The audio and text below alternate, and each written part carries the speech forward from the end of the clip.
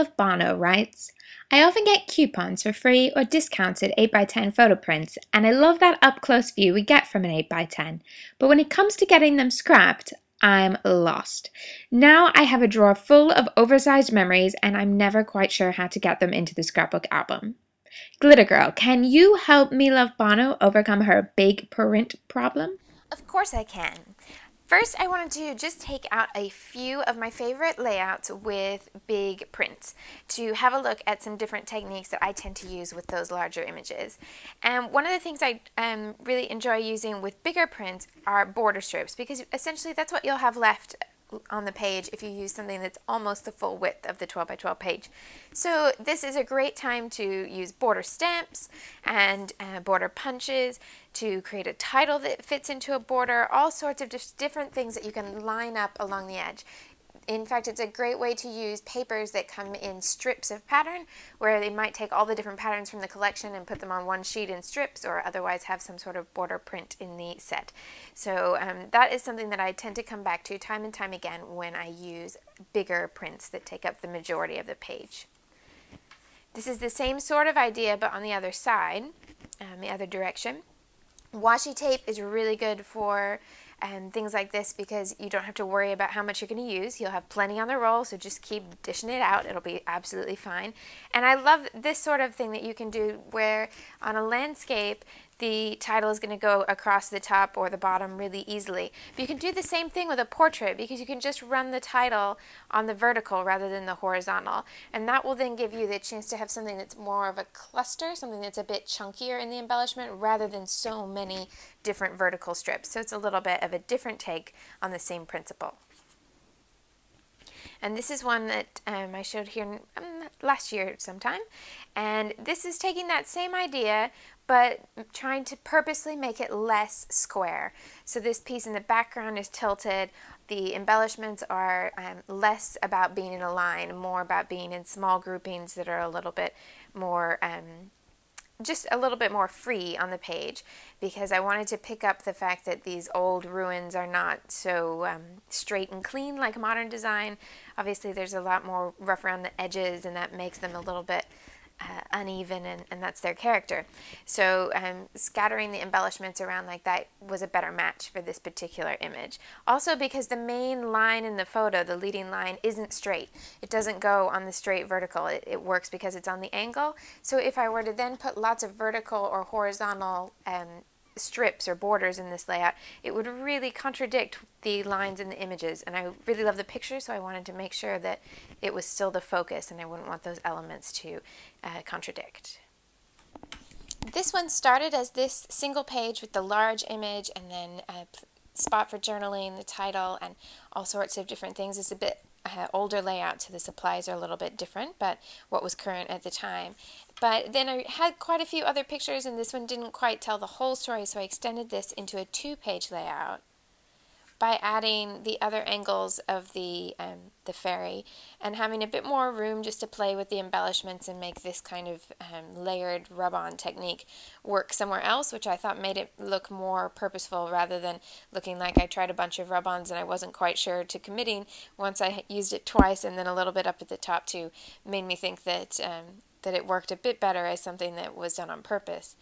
And I quite like the fact that because this photo is so big and there's so much to see, that was balanced with lots of empty space, just that plain cardstock in the opposing page. So yeah, it can be balanced, one really big image with as many smaller images as you want. One thing you may notice from all of these examples is that this isn't an 8x10. It's actually an A4 print, which is the normal paper size. In England, we don't use 8.5 by 11 paper. We use A4 paper, which is about 8.25 by 11.75. So it works really well for going all the way to the edge of the page except for a small border because it's almost 12 inches, but it means that you can print it on a normal household printer. I don't have to use a large format printer. I only have a standard format printer. So I really like that size, and this one is a 12 by 14 print that was cropped a little bit or reworked to be the right size. So this one I didn't print at home. I ordered it from a photo developer, and that does go all the way to the edge of the 12 by 12 cardstock. This one I printed on an A4 sheet but with a white border, so that makes it a little bit smaller. And if you want to try printing something this kind of size, but with American paper sizes, try printing an 8.5 by 11 photo sheet. Just you can buy photo paper in normal paper sizes, and then print it as a borderless print so that it's the full 8.5 by 11 size, and give that a try. But since you asked specifically about 8.5 by 11, or not 8.5 by 11, but 8 by 10, I'm going to give that a shot. And here's the 8 by 10 that I'm going to scrapbook, which is a very old school photo print, so a sort of idea that you could use with any sort of school photo, whether it's that portrait shot you get every year or whether it's a school activity. But 8 by 10s always seem to be a very standard size that you get when you do something for a school mass printing kind of thing. And I started with looking at some different paper options. I started with this Hello Summer collection by Echo Park, which is really very cool, happy tones for summer. So aqua, orange, pink, yellow, really springy green. And what I wanted to show you is the one thing to keep in mind when you're working with 8 by 10s or large prints is that it really helps to start with a pattern that's a bit more plain. So looking at the A sides of this collection, one, it's not a very good match to the colors. But also, all of the A sides are really bold prints. So this side wasn't really what was working for me. But the other side of all these prints, the B sides of the Echo Park papers are really small repeating patterns that are a lot more subtle than those really bold A sides. So this was really in my running, especially things like this kind of aqua, and there's this aqua floral, and a yellow and white chevron. Things like that were really, I was almost persuaded, and I thought that maybe the yellow and the white would be a good contrast to all the red, white, and blue in the photo. But then I came across another combination that I liked a little bit better, so I'm going to put Hello Summer away for this week, but I think you'll see it on some projects coming up very soon, but I'll show you what I chose in the end. I wanted to choose something that was that neutral, more subtle print, so I've gone with this craft and white chevron. It's called Chevron 1. It's in the Classic Calico Volume 2 collection, and this is actually printed on craft cardstock, so this is not a pattern paper where it's printed both sides. It's white ink on craft cardstock, so it's really nice quality. It feels really lovely, and it's a subtle pattern. Plus, I know chevrons are everywhere right now, but I think that the chevron is something that comes up in cheerleading uniforms and things like that, so I think it's actually topical use of chevron pattern paper. I'm quite proud of that. Okay, so other patterns that I'm going to mix in with that. These come from, well, two of them are from Basic Gray, but they're from two completely different collections, but I love them together. So this red is from What's Up, and it's the one with all the great big balloons on one side. It's called Balloon Festival. But on this side is a tiny red and white flower with little blue dots in the center. So that's perfect for my colors. And it's a small repeating pattern. So even though this one is bold in color, so I'm not going to use that for the background. We're going to use bits and pieces of this. But it's small enough that the pattern will be really easy to see even in small pieces. And then this, which is not small, not subtle at all. This is from PB&J, and it's called Picnic Basket. And it's great shades of blue floral. And the other side is lovely too, because it's this teeny, teeny, tiny, thin chevron that's distressed around the edges, and it's a navy blue, which is always a good thing to find in scrapbook supplies, because there aren't very many navy blues out there. So, and I like both sides of this one for this layout. And then I also wanted to pull something a little neutral, so I've pulled this white with gray dots, which is Echo Park, and it's from one of the mini themes called Dearest. So it has this floral on one side, but the polka dot on the other. With that, I'm going to take a journaling card from the Cosmo Cricut 23 collection, and these, just flip through. These, I'm going to do some more stuff with 23 because I kind of liked it online. I got it in person, and I love it. And it looks very much like letterpress and vintage, and oh, I love it. But I'm going to use a gray journaling card here to match that gray polka dot pattern paper. And then letter stickers, I've pulled out one of these Primas, a new set of colors from the Prima Mini Alphabets, because it has this really nice rich red here. And then some thickers in the Dear Lizzie puffy letters that are just kind of slightly off white into a gray shade. Okay, so that's what I'm going to use. Plus, I have this same photo in both an 8x10 and a wallet size. And I'm going to see what I can come up with using that 8x10 size. So it'll be a little bit like scrapbooking an A4, a big page width image, but slightly different since it's not it's going to have that 2 inches extra. One great thing about using enlargements is it means that since they take up so much of the page, the rest of the page can come together really, really quickly once you get a hang of how you like the page design.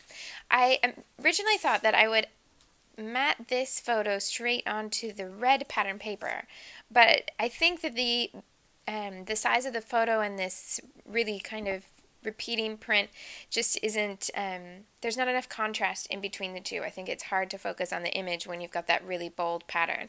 So I went ahead and cut a narrow mat of the more neutral pattern to put around the photo and see what I thought would work here. And I think this is much easier to see. So you could do that just by printing the photo with a white border, or if it came with a white border, leaving it on. But if it didn't, you can add one with some neutral pattern paper or neutral white cardstock, off-white cardstock, anything like that. Just to give it that little bit more border to make it easier for your eye to take in the big image and separate it from the pattern papers and the embellishments and all that fun stuff. So I'm going to go ahead and layer all these up. And obviously when you're working with a really big picture, you can make use of some of the pattern paper that's in the middle of these mats that you won't see, so that you can get a bit more embellishment out of them if that helps your process. So especially if you want to make a double page, it does mean that you would be able to make a double page layout, which is one sheet of each pattern, and still have plenty of pattern to make it work. Using a mat like this that's off-centered, I try to keep the photo straight, provided that the photo is kind of composed in a standard way, and then angle the mat ever so slightly, but really do keep the angles very, very small so that your eye doesn't get taken away too much by a really sharp angle. It just wants to look just a little bit off center, just enough that you can tell that you did it on purpose and not by accident. So I've placed this over to the side of the page so that everything is kind of facing into where the title is going to go. So the direction of the photo is going into the center rather than off the edge of the page. I want to bring in some of that blue, so I've cut just a box that I can layer in here. And then I can start pulling up these layers to put things underneath. And because I've used this pattern on this side, I want to balance it on the diagonal across the photo. So I'm going to cut a smaller strip and use a border punch and add that up here. I also know that I'm going to bring in this journaling card. I'm going to remove the top of this and use this space for my title, this space for my journaling, and then have a cluster of embellishment up here. Right, since this photo is a little bit silly, I've gone with a title that's a little bit silly, and that's going to flow into the journaling. I'm going to write about the gigantic pom-poms and the fact that I teased my hair to no end. In this space, I've gone ahead and used the journaling card because I want to write that stuff down, but I did also have that wallet photo, and I could have used that here, just repeating the image and in two separate sizes, which is good for portraits and things where you might not have a story that's going to take up space on the page. So if you get stuck for trying to fill in a space with writing, other than embellishment, you might also think about that same image in a smaller size or a related image. But in this case, I'm just going to use the big photo. And now I know I'm going to add my journaling here, and I want to show you something new I picked up from the store. It's in the section with the Copic markers, so you might not have noticed it if you weren't looking to go if you weren't looking for markers. But they do this called a multi-liner, which is essentially like their journaling pens, and a really fine tip pen, but it comes in gray. So if you wanted an alternative, I normally use black and brown. These are the pens I normally use for journaling, the Precision pens by American Crafts. And I always keep a black and a brown on my desk, but they don't come in, this doesn't come in gray, not currently, and I like the idea of a gray pen because I'm using a lot of gray in my layout, so I just thought I'd point that out in case you missed it. And then I'm going to add my embellishment with a punch, and this is called the embroidery punch.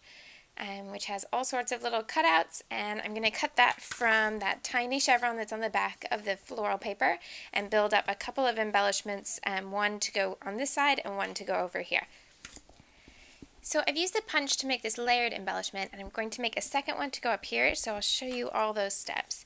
I punched one of the embroidery punch designs from the chevron, and then a circle punch that was slightly bigger from the red pattern paper, and then used brown ink on the edges of both of those pieces so that they will be easier to see as an embellishment, because otherwise the patterns run together a little bit, but that helps give it a defined edge. Then I'm going to attach this with some foam squares, Pop Dots, just putting them on the centerpiece. And I'm going to cover up the middle too, so if I just had a larger Pop Dot, I could always put it there too. It's not going to show in the end. Just do one more here. And then center that on the other circle. And then just glue two things on top. One is a red button, and you could use any button, of course. These have glitter around the edges, and they're from a Christmas line. They're from American Crafts Holiday. They came with silver, green, white, and red. But if you take them aside from the rest of Christmas papers, obviously those colors can go for plenty of other things. So I just glued the button onto the center. And you could stitch it, but the stitching isn't going to show, because then the next step is to take basically one of the biggest gems I could find in my basket of bling and put that in the center. Stick that down once it's in the right place. Now, one of the things I found was that when I started to add it here, I ended up with that pattern on the same, it was just two layers of the same pattern, and that made it hard to see. So I decided to grab some washi tape, one of my favorite things, and made two layers, just two strips of the washi to separate the pattern out. So I'm going to repeat that up here in this corner, even though it's not quite as problematic with the overlapping, because I've got that extra piece of the blue up here. I've got tape stuck to my fingers. There we go. And I have a backup copy of this photo, and I'm only putting tape over the over something that isn't going to change the meaning of the picture. I'm not blacking anything out or anything. So obviously if you have something important in that space of the photo, then don't cover it up. Just leave this step off and move your embellishment around until it works. That gives me a bit of color up here. And then I can just put my adhesive on the back of that circle, layer that up. And I've added my journaling, and then if I really want to stay true to the other things I've been making lately, I might sprinkle a little bit of ink there, and in that case I'd cover up the photo itself and just sprinkle ink in those little corners. I'm a little undecided on that, so I'm going to have a little think about that and see how it looks compared to the other pages that would fall in that album similar, and see if it needs ink or if that's all done. But that's my suggestion for scrapping 8x10s. See if you can try a nice big mat, some alternating colors. See if you can try something over to the side but leave a little bit of space, and try something on the diagonal to pull it all back in together. And that's your challenge for this week, so grab a big photo. I'd love to see it in the gallery. Thanks so much for watching. Join us next week for the continuing adventures of Glitter Girl and the ongoing mystery of the scrapbooker behind the mask at 2peasinabucket.com.